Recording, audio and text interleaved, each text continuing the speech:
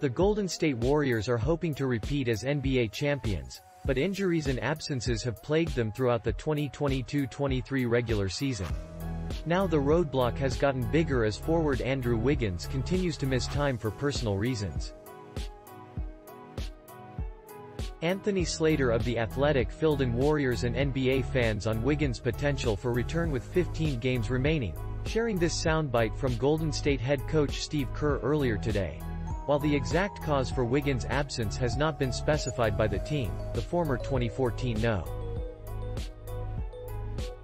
1 overall pick has been burdened with an issue that has costed him 10 consecutive games and counting.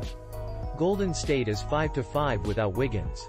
Kerr elaborated, saying that the franchise is giving him the space he needs during this arduous time. This would not be the first time Wiggins has missed an elongated stretch this year, as he was sidelined for 15 games between December 5, 2022 and January 4, 2023, due to a right adductor injury.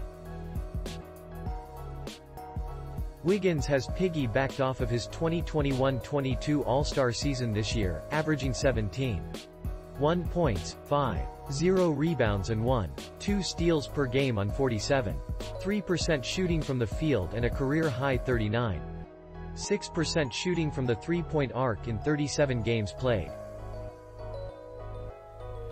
Wiggins' impact for the Warriors is immeasurable, as he assumed the 2A role behind All-NBA guard Stephen Curry to Klay Thompson's 2B, in the 2022 NBA playoffs.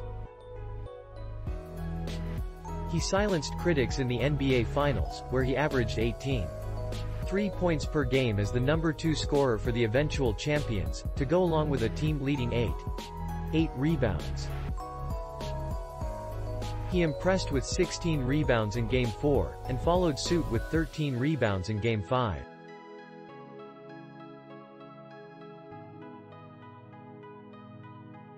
With or without Wiggins, the Warriors have been dreadful away from San Francisco, where they own a 7-26 road record, trailing only the San Antonio Spurs and Houston Rockets for most road losses on the year.